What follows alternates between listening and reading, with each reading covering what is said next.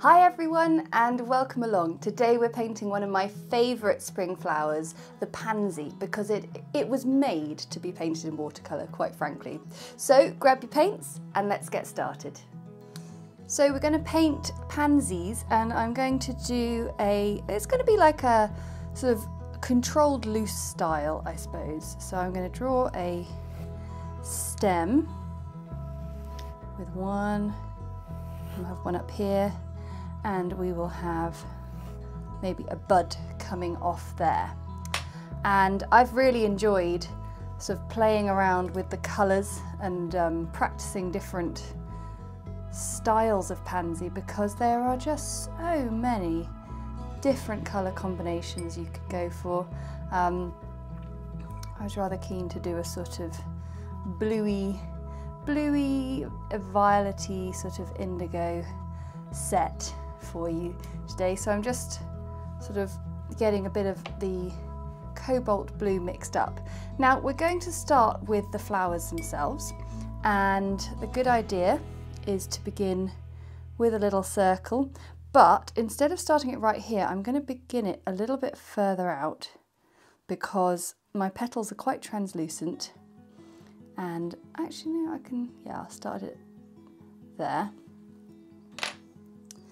And we begin with the petals sort of towards the back of our pansy. So up here, I'm going to paint in a very sort of quite translucent little sort of fan shape, like that.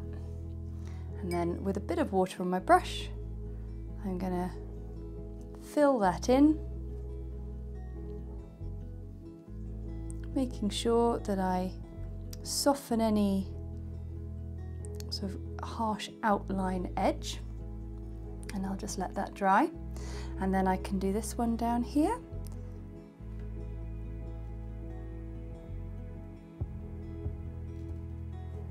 So yes, it is a sort of fan shape, a sort of scallop shell shape, but it's very delicate at this point because with a translucent sort of layered up technique, we really need to make sure that we begin nice and delicate.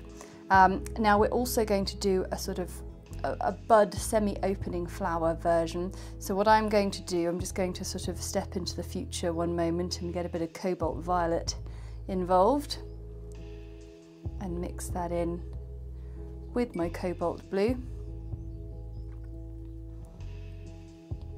Cobalt Violet is a very sort of delicate, gentle purple colour that you need quite a bit to sort of really make it stand out. There we go. And what I'm going to do is I'm just going to pop in a few brush strokes like this and drop in a bit of that purple, and all will be revealed later on. So this project is quite a lot to do with waiting for layers to dry. So these have to be crisp and bone dry before we do our next one. Now to add our second petal of the 5-petal flower. So this one is really going to overlap over that first one we've done, and still nice and translucent, but this time I've made it just a tiny bit stronger, and I'm also going to add in a little bit of an edge with my purple blue mix. And I've just done that just by outlining it. Now if we don't want too much of a sort of bloom into the edges there, we can just sort of remove some of that colour. So let's do it again. We've got our petal down here, so another fan shape overlapping. And this is just one type. Well, we're going to do two sort of slight variations on the same theme with these two pansies, but if you are, well, if you happen upon a few pansies in a garden or have a look online, you will be amazed at the variation there is out there. There we go, and just clean my brush off, dry it off, and just remove a little bit of that colour. Lovely. So what's going to happen next is we're going to add a sort of central petal towards the base, and then there'll be two little wing petals there. But you always sort of have this, these two kind of overlapping ones at the top. Now, the central lower petal here is the one where it really sort of is the main event. So I'm going to do one up here first, and this one I'm going to have my pale blue to start off with. It's still got to be really, really delicate and translucent, and it is still this fan shape coming out of that central circle.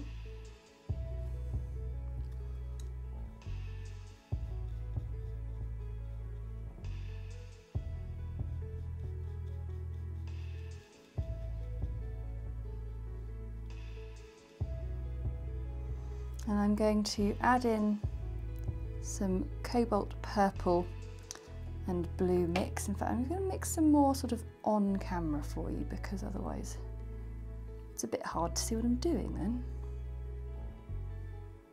There we go.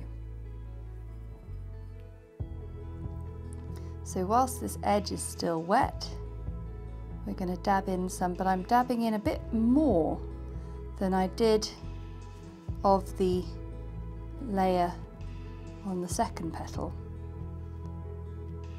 And what's lovely is I'm just getting a soft blend. I'm not getting it so it's traveling too far on the inside edge, but I'm getting a lovely crisp finish on the outside.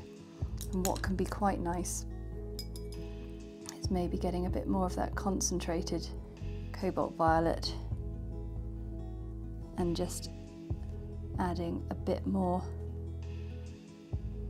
of a crisp edge with it, because they do have these slightly frilled edges of the petals.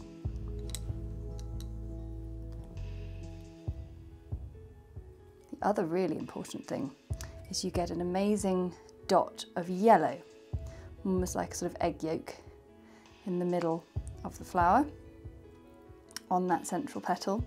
So with a dot of cadmium yellow, quite concentrated, I'm going to pop that in, and we've waited enough time that it's not going to sort of blend down in too much, which is what we want.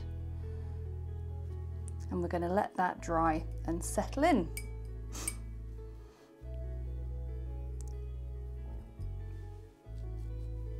For my next petal on here, we're going to do a slightly different technique. I am going to paint in my blue,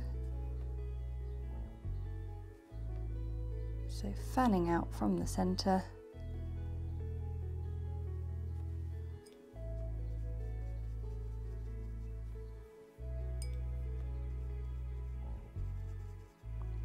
Being very sparing with the amount of water I'm using here. And this time I'm going to allow that yellow to go on whilst that is still wet.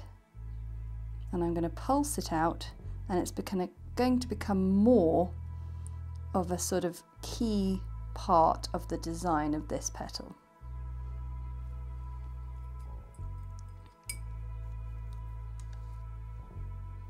I'm going to bring in some of that purple, and I'm going to sort of send it up the middle like that.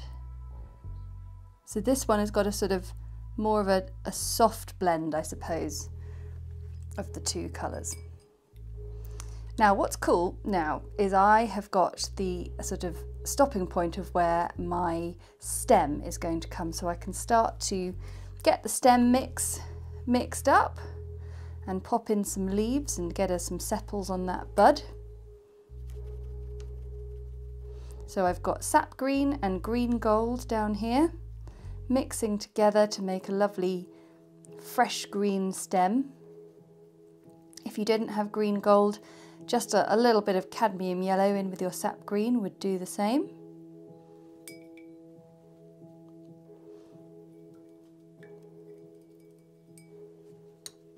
And I'm going to take my 3/10 brush and I'm going to start to paint in my stem. So I'm just going to move this over a fraction so I've got a bit more room for my hand. And I'm going to start from where the stem meets the flower. And it's quite a slender stem. And I quite like the idea of painting these sort of two parallel lines coming down to begin with.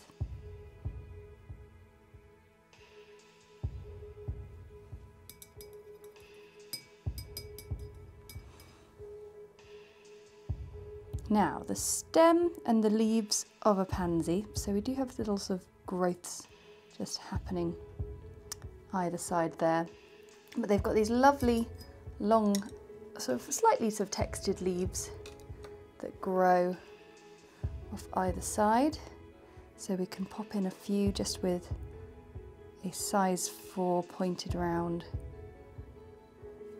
brush.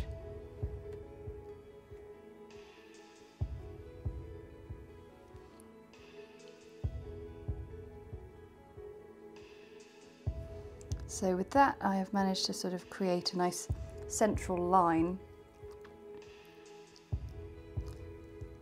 by just using some unpainted space, which is quite fun. Now I'm not going to get too involved on the stem on this side because we're still filling in space with our petals, but what I can do is begin to sort of fill out a little bit more as we go down the stem. Now if you've got a bit more confidence, a bit more control with the brush, you can use a broader brush to paint in your stem as well as your leaves, but there's no shame in opting for a smaller brush especially whilst you're learning. I like to do a bit of both. So I'm going to pop in a sort of branch with another bud. I think that would be quite fun because we can show you twice how the sort of flower of a pansy grows on the stem, because it sort of sits and hooks over the stem.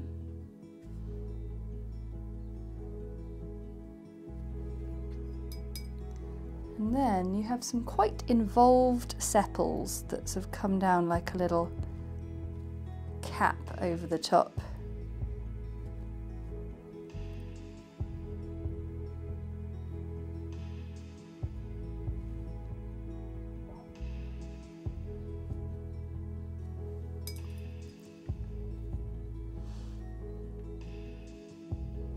So I do think it's important to have your petals painted in and dried before you do add those sepals on top, so I will do just that. And I'm going to change my water because it's very green now. And when you're still painting really delicate colours, you do want to keep your water nice and untainted.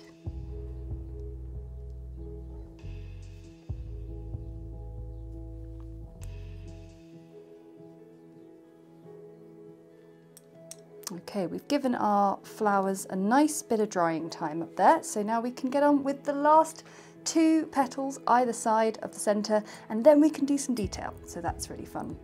And what's nice is we can really start to see the pansy come to life.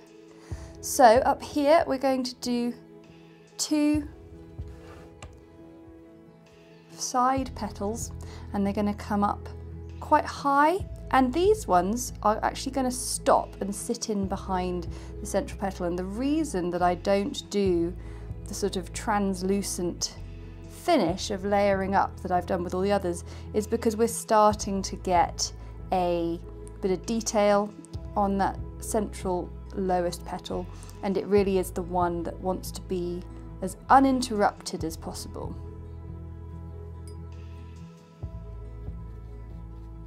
We've got that blue, and I'm going to edge it with a little bit of purple.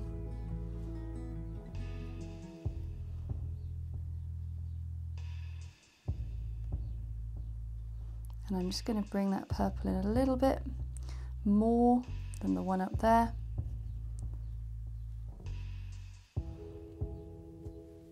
And then we do it on the other side.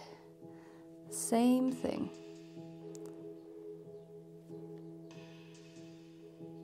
And all of a sudden, we've got something that looks a little bit familiar. So it's really important not to disturb that yellow.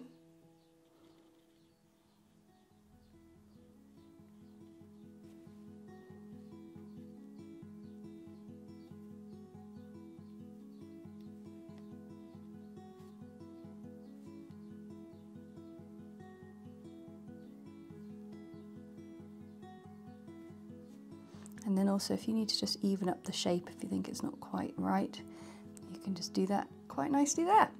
And that is a really fantastic pansy shape. The top has always got these sort of two rather uneven petals. The middle is where you get more symmetry, and then the bottom, that nice central piece.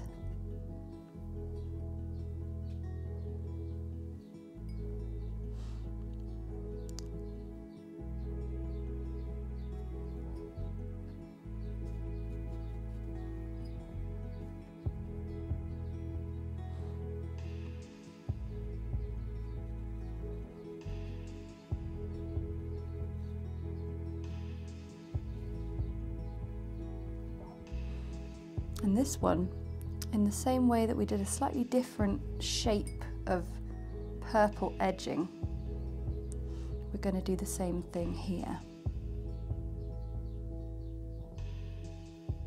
So just bring it in a little bit more there. So there's subtle differences, but they're worth noting because they do make quite a different finish.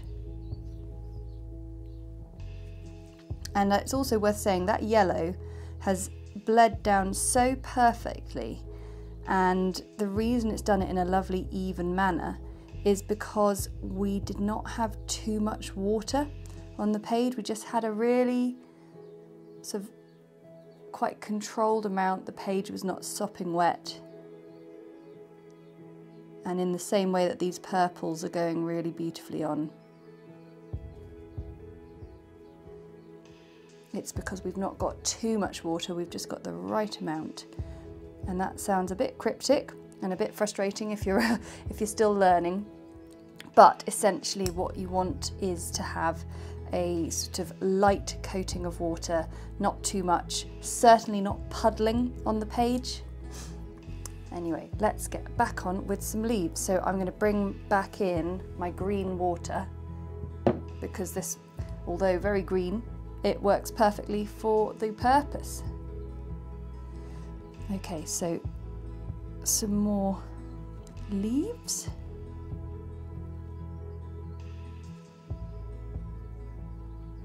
If leaves are something you are a little bit sort of nervous of doing, I highly recommend having a look at my sort of introduction to leaf painting, which is in my watercolour, in my flowers and foliage playlist, which is the same playlist that you're finding this one here today. So it's right back at the beginning. We've got so many videos now. So we'll do a slightly sort of chunky stem towards the bottom, and then we can pop in our sepals. Let's check that's dry, lovely.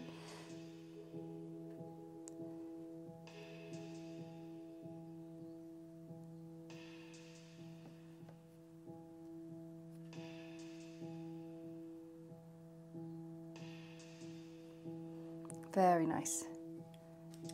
So we just need everything to dry fully now to add some lovely detail in here and to get our last stem on. I've mixed up a really sort of dark concentrated mix of Cobalt Blue, a bit of Mars Black and a bit of the Cobalt Violet, and it's got this beautiful inky colour which I'm going to use now to add in the detail on the petal. And I've got a bit of fluff on my brush, so I'll remove that. Using a 3/10 brush, I'm going to begin by doing these little brush strokes that follow the sort of direction of the petal and just sort of overlap on the yellow. It's all nice and dry, which is what we want. And this central line is still really helpful to me because what I want is the colour to sort of flood out into the petal in sort of two halves. So I want it to sort of come up a little bit and then come out like that. Now when I was practicing, I experimented with doing this with a sort of a loose blend, and I felt that it just sort of lost a bit of the impact. It didn't quite do what I wanted it to do. However, once I've done this strong colour, if I clean my brush off, I can just sort of soften the shape out a little bit and get it just with a slightly more translucent sort of edge to it, because we're going to add a little bit more. And we're going to also add a little bit in to our side petals. Now notice that I've not butted up completely to the central circle there. I'll just turn the page a little bit so I can get round there.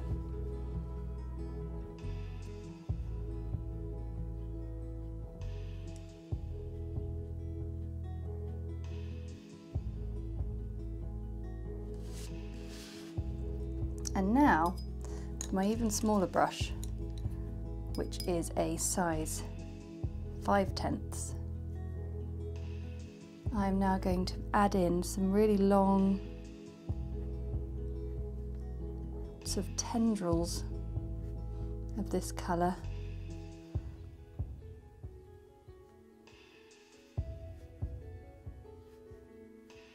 Nice fine lines.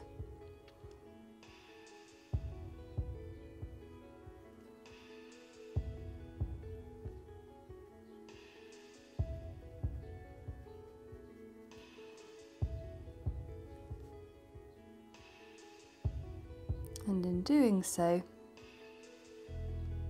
I can also help sort of shape the direction of the detail on this petal.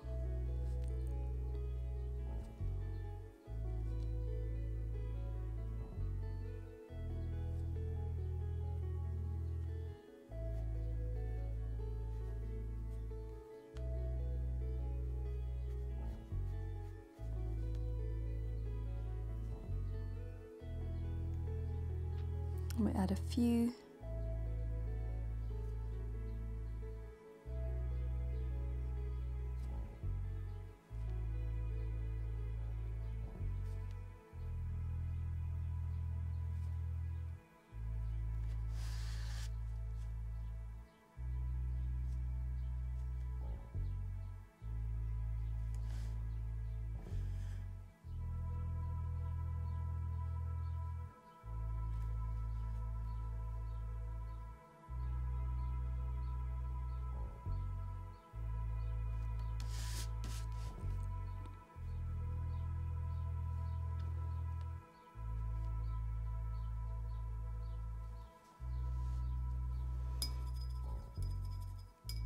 Now, we've also got this one down here, which we can use a slightly different approach, but still using this strong colour.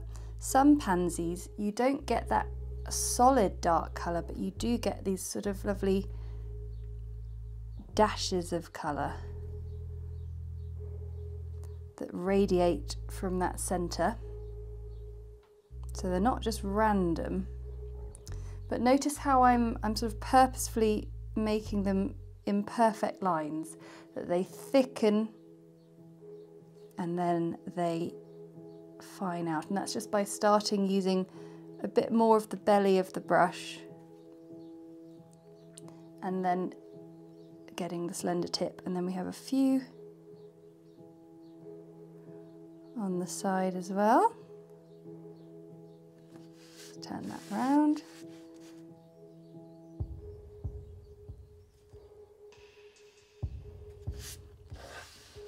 And those are looking really lovely. We've got a tiny bit more detail left for those, but let's finish off our stems. So stem mix, we can go right up to the edge of this now because we know where we're at.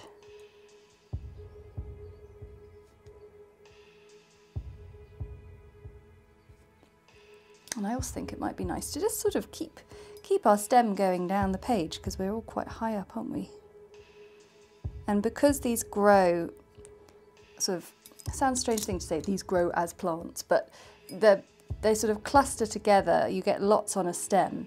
We could give the sense that there's plenty more growth that's going to be happening on this one.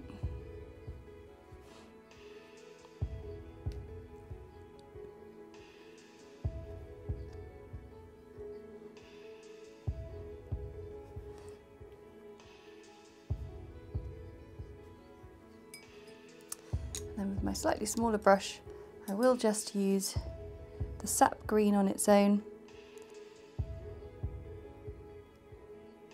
for a little bit of detail on the leaves. But as I said, this is a controlled loose style, which I really love. That was a few of my subscribers have coined that phrase for me, which I'm very grateful to you for, because you've got it absolutely spot on. That is very much what I do. I'm not a botanical artist in the traditional sense. I'm a flower painter, but I paint in what I call a new botanical style, which is very much paying homage and respect to those incredibly detailed styles, but with the loose approach. So if I get my clean water one last time, all I want to do is just add a tiny weeny bit of shadow to the center of that flower, just so we can see where the petals are sitting with each other. So I'm just mixing up, I've got sort of dregs of shadowy stuff up here, greens, blues, blacks, that kind of thing.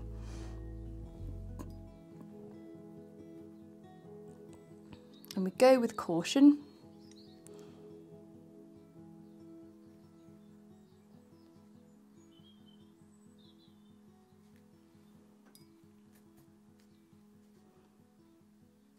Don't want to muddy that yellow too much, but that's all we need really.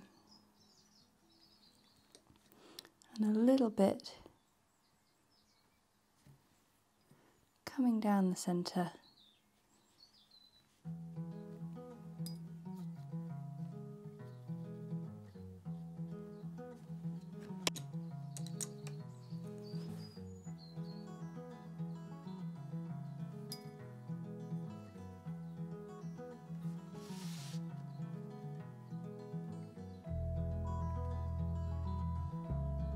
There we go. And again with this one, do a little bit.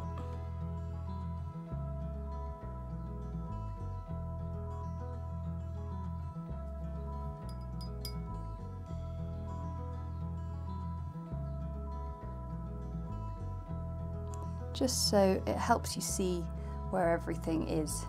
And there we have some lovely spring pansies. Thanks so much for watching. I really hope you enjoyed that one as much as I did. And I want to say a big thank you to my patrons for your support, because that support enables me to keep creating these videos that everyone can enjoy. And if you enjoyed it, then hit the like button and comment below to let me know how you're getting on. And of course, if you subscribe, then you'll never miss another video. Okay, until next time, bye!